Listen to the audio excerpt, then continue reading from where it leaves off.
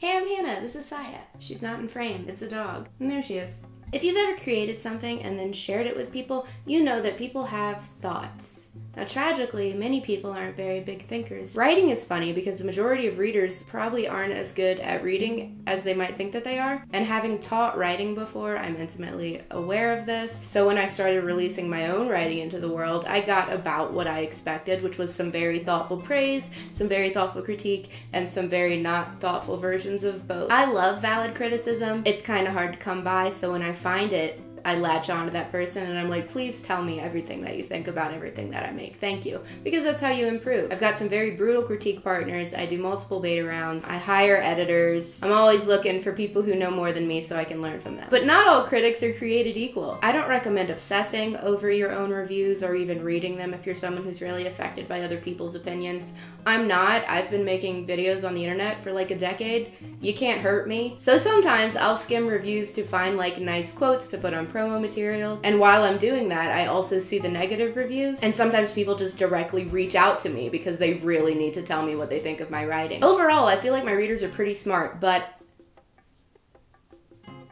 anyway, I started keeping a list of my favorite reasons that people have hated my book because I think it's really funny. If you've seen my Quest for the Worst videos, you know that I just unironically adore dumb shit. Nothing tickles me the way something stupid does. I keep lists like this just for me, but I thought today I'd share it with you. I'm not gonna dox these people and I'm not gonna say where the reviews are posted because I don't want them getting harassed. If your feedback is on this list, I don't hate you. I think you're really funny, but maybe you should...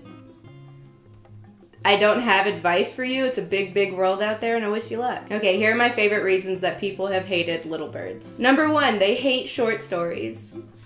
Just a second. Just 1 second. Can you read those words? Can you see what it says? A collection of short stories. Am I losing my mind? It says it on the cover, right? I have only ever published short stories. I have 2 Skillshare classes about them. It's what most of my video content's on. Where'd I lose ya? Related. These stories feel complete, but are ultimately too short. Just read a novel. There are billions available to you. That's what you want. Do you see how this is a sentence?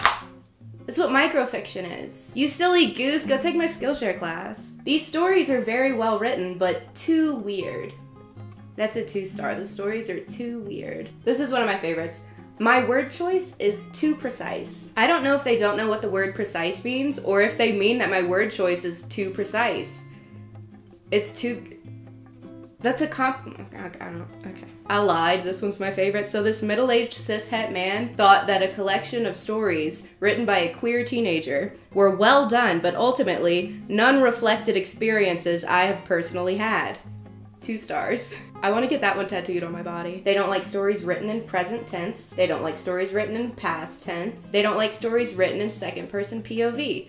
I've never written in second-person POV in my whole life. But thanks for the feedback. They don't like my YouTube channel. This one's better. They don't like Jenna Moressi's YouTube channel.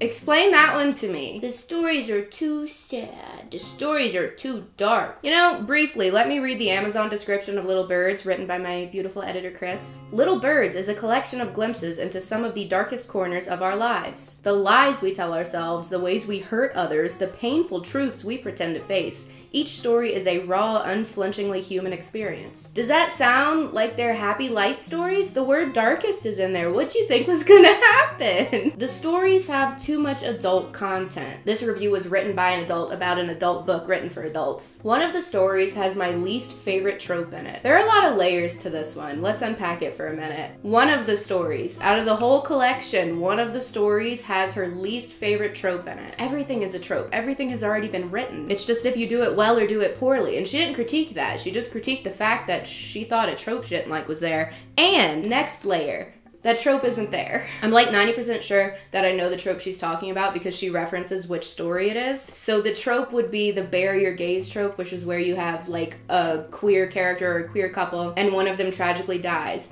And this story is a page long, and someone does tragically die, but it's the narrator's significant other who is a woman, and the narrator is never gendered. So because this reader is a woman, she projected herself into it, therefore making it her least favorite trope. I personally read that protagonist as a man, so it's not that trope, but even if it were, there are other stories that have LGBT characters in this that do not die. So it's not the bury your gays trope. You can kill a gay character if you have other ones. Gay people die too. I also don't like that trope. I've personally never killed a gay character. Anyway, 2 stars. That one's a lot. I feel like it's not as funny as some of the other ones. Maybe I'll take it off my list. Number 15, I used the word goddamn, and that's blasphemy. Fuck is fine though, I guess. This one's interesting, especially because I got it from multiple people, but they were mad about the trigger warning in the Amazon description being a spoiler. And like, maybe it's a spoiler for like 2 pages of one of the stories. But do you need sexual assault to be a surprise?